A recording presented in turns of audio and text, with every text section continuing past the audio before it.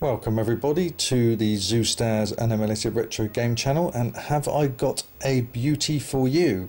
Finally we get a sequel to that fantastic PC game Project ZX, designed by Richard Langford Productions. I shall leave a link in the description of this video where you can download this game free of charge, but please consider a donation because he's done a lot of work on this.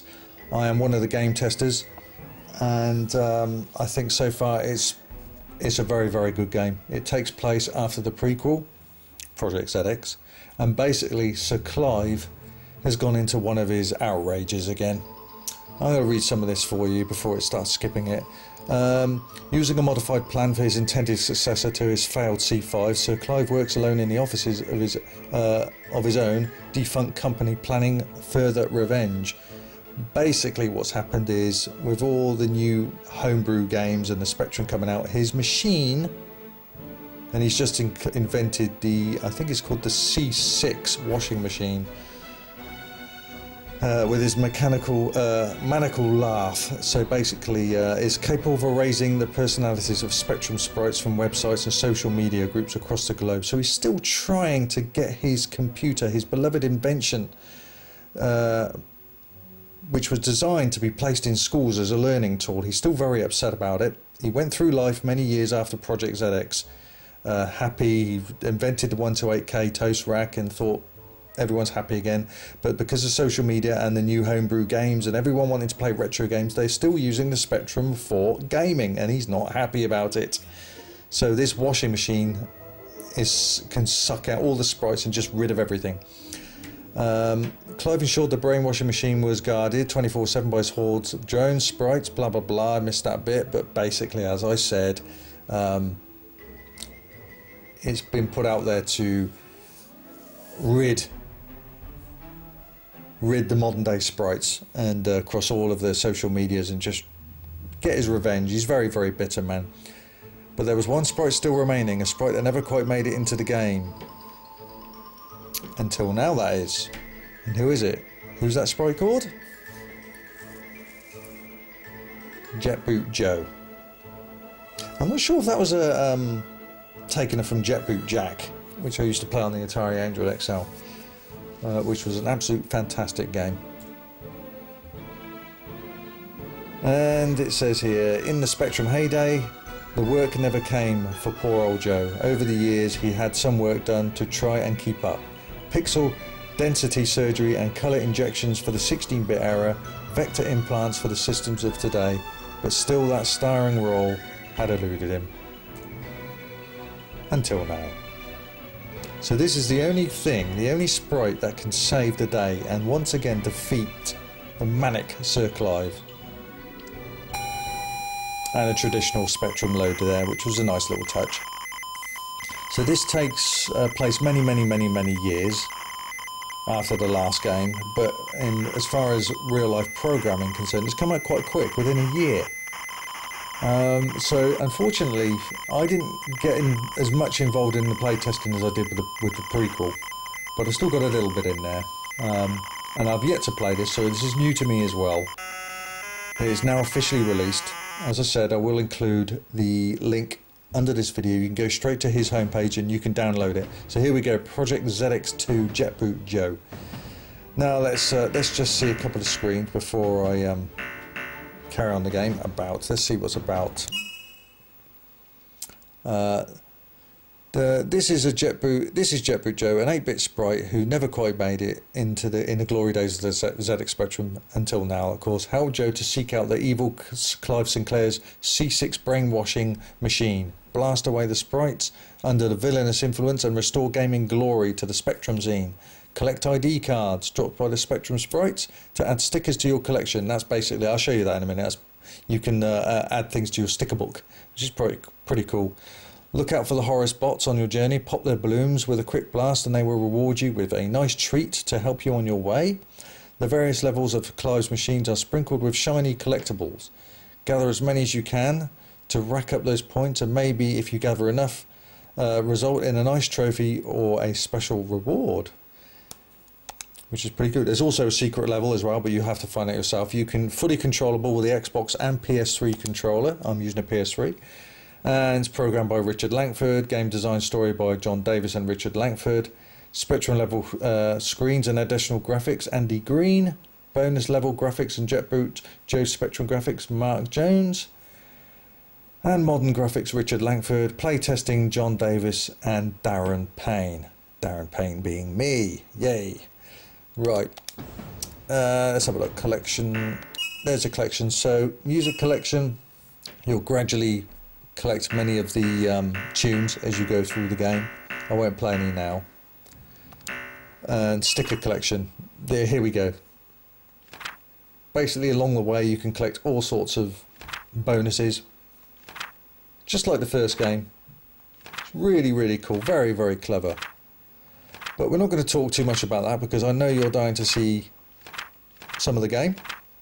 And I am going to feature this on my live stream, which is on the 15th of April at 7 PM on my Zeusdaz channel. So please pop by for that. That's during a MAME edition. I shall feature this game. Right, let's have a look now. Introduction, we've seen that. Options, yes, you can choose keys or joystick, which is pretty good. So let's start the game, shall we? Yes. And you can select, there's 10 levels, but we're going to start off with that level, of course, the original first level. Now this is going to be very tricky for me. I'm probably going to die a lot because, unlike the first game, this is a hover. It's one of those hover games which you have to keep your finger on the up all the time. Oh, so it's very tricky because I'm used to playing with the keys, but I'm playing with the what am I talking about? The PlayStation 2 controller. I don't know how many those you get. I think you get about 5 or 6. So it's in a very PC world at the moment, and that will of course go. After the first level, it will all go retro like the first game. We'll get pixelated. Manic Miner, look at the old Manic Miner screen. Mobile bloody phones. Yeah, so Clive is basically not happy again, and many years he was content. He got over his anger from the first game.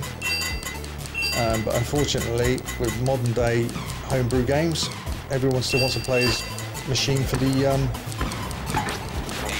games, and he's not happy, so he can't let go. He's very happy, unhappy, Sir Clive. Not happy at all.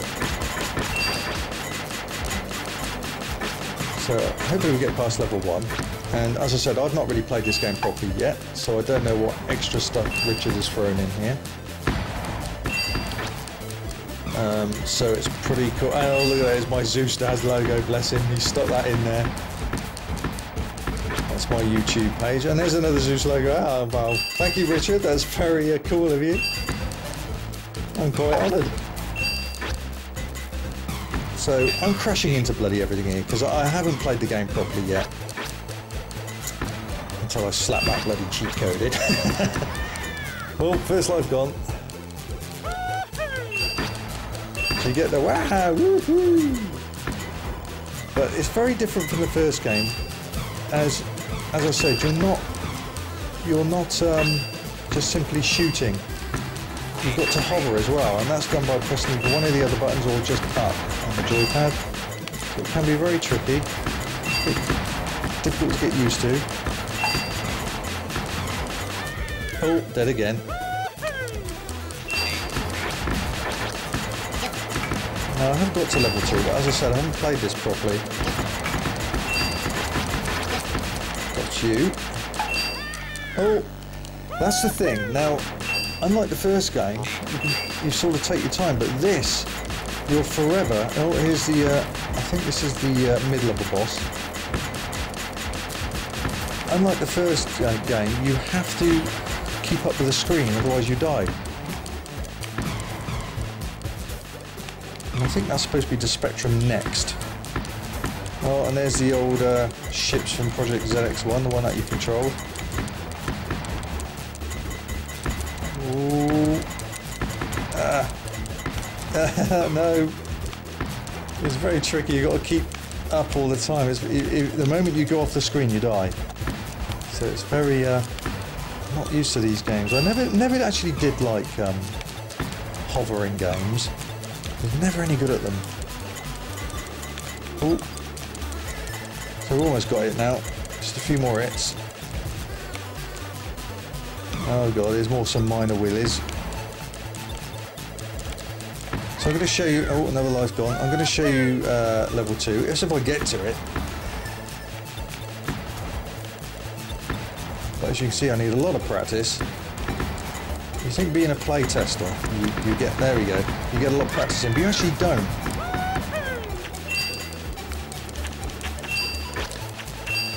So I'm going to try and get to level 2, and if I don't, I shall play it again with keyboard. I think I had more success with the keys.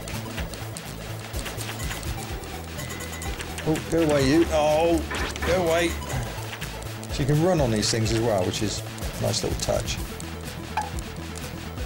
Oh, and Sir Clive's, here we go. First level. So this is a machine that sucks everything in. I've got to avoid that. Oh dear, oh dear. Game over. But what I'm going to do is I'm going to have another quick go. Because I'm used to playing with the keys. I'm actually not very good with the joypad. I haven't had enough practice. Well, anyway, there we go. So let's try that again. We're going to play with keys, and you can program them. Right, options. There we go. Select game keys. Perfect. That's what we want. So I'm going to go, yes, reset, select keys. That's what we want. Of course we do. Oh. Wrong button. See, I'm not used to the menu yet. This is all very new to me. Set game keys. There we go. Right. Up, down, left, right, fire. Yes, it is. Perfect. Right, let's try that again. Let's try that again. Yes, I find it much easier with the keys, actually.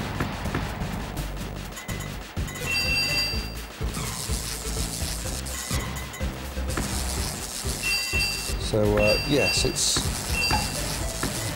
I might actually play both these games back to back at the weekend. Over my week off, I mean. Bit of fun. Very clever game, but I'm surprised how quick it came out. And I did a lot more playtesting for the prequel, but I was glad I got involved somewhat in this.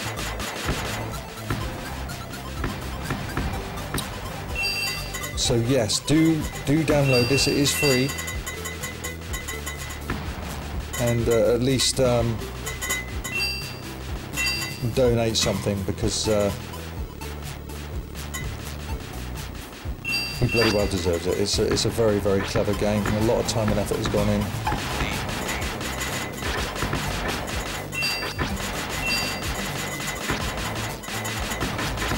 Yes, it's very... You've got to get used to controls, because it's a constant hover game.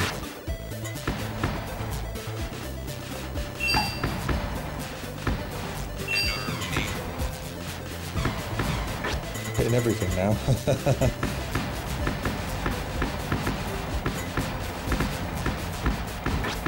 Oh, that's alright, took them out.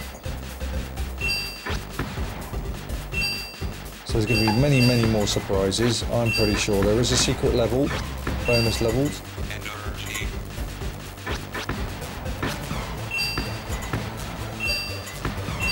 Oh, tell you what, there's bullets everywhere. Now in the last game the joystick gave you bonuses, but in this one it actually takes you out.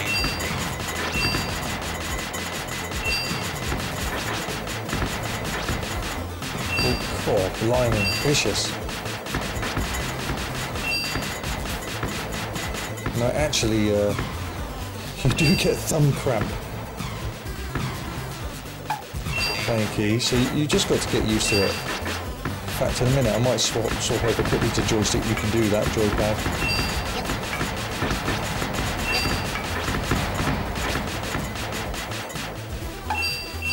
what I wanted.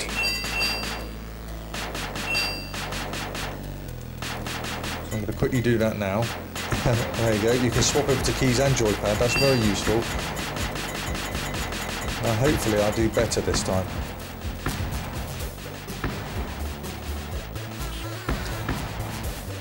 So basically what happened after the first game is that after Sir Clive was defeated, he was all beaten up and upset and everything and feeling sorry for himself. He invented the 128K +1 toast rack to every kid's enjoyment, and everything was happy again, and he felt redeemed with the kids that bought his machine. But many years later, with all the new technology and emulators and apps and all that kind of thing, these 8-bit machines had another life, another phase, and but sadly once again they're used for games, and he can't get over his past anger. So once again he's unleashed his hordes of sprites to sort you out. I said this game is available now. Double knockout. And it does put you in a safe place as well. It gives you a chance to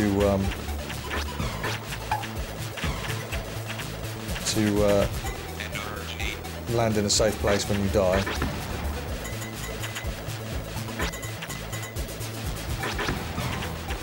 There we go, get rid of you. Right, hopefully I'll have a better chance this time. There we go, that's what I want. So that's his Sinclair research building.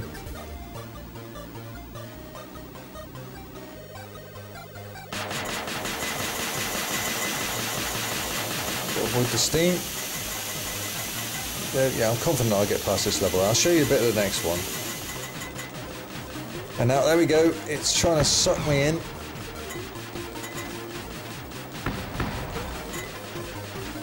It's very difficult to get away from it. Right, there we go. Oh, got the bubbles now. Forgot about them. You think playtesting I'd remember these things, but believe me, Richard could also throw in so many last-second surprises. There we go. Level 1 done. Level 1 done.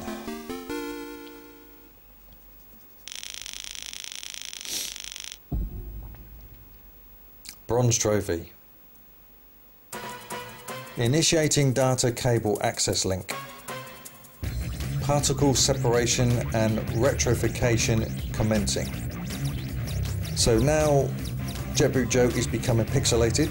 We're going back into retro world, pixelation world, to do battle. There we go. So now pixel density degradation complete. So now you play the character looking like that.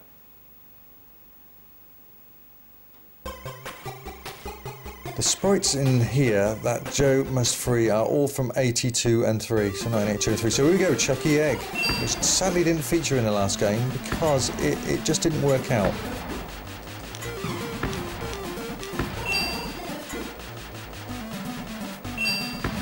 But lad as well, it's nice to see Chucky Egg. Ultimate classic that. So you've got to keep up the screen. There's a bloody duck.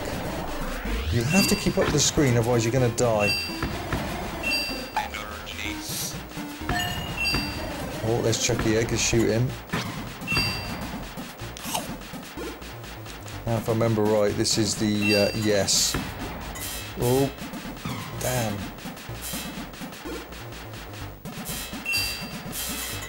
That Blade Alley game. So you've got around 100 Spectrum games again that you've got to do battle in. I could have got that. So the more bonuses you collect, the more bonuses you'll get at the end, more secrets. Oh damn, I lost a life there, off the screen. Right, let's grab that. Right, I've got a card, I've got an inlay card. That will go in my sticker album.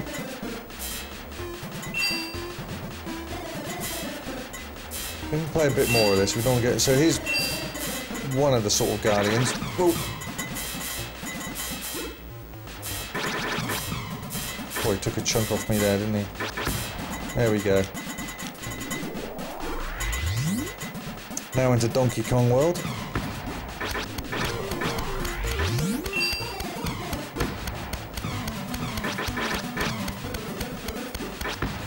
Got you. So you don't have time to think. You're constantly racing.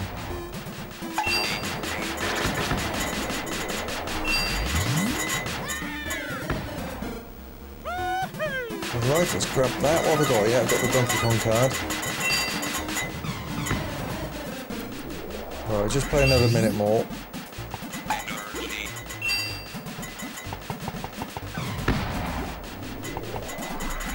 But it's very useful to swap between keys and... oh, got a bigger weapon now. Another card, let's grab that. It's very useful to be able to swap between keys and joypad.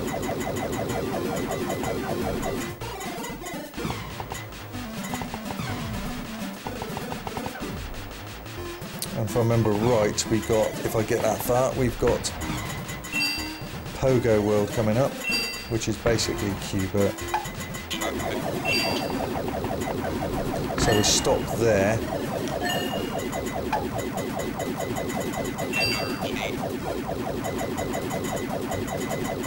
There we go, it's Pogo.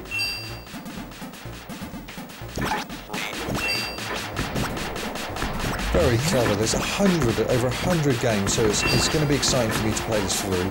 But I would highly recommend you download it. And we're going to call it, I think we'll die just here, because I don't want to give too much away. So you can actually walk on these bits as well. But you're in a constant race to not fall off the screen.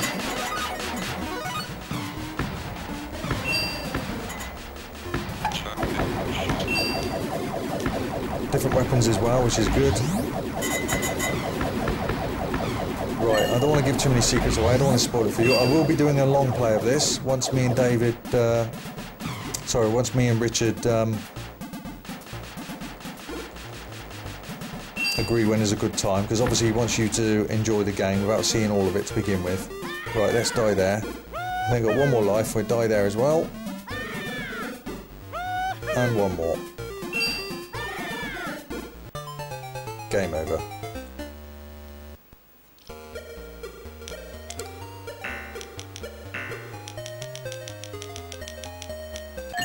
There we go.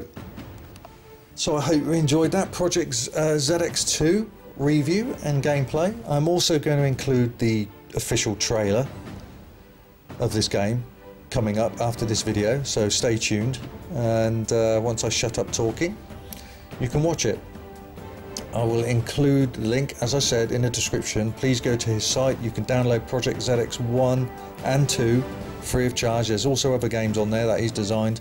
They're all free, but please consider donating some kind of payment to him, because it has resulted in a lot of work. It's a very clever game again, and you're going to enjoy trying to go after the mad, angry Sir Clive again and see if we can deal another victory for all those retro gamers, and another defeat at the hands of Sinclair. As much as we love him, he's out for us in this game. He's not happy, he can't get over his anger, and you've got to sort it before that lethal washing machine takes over the whole world.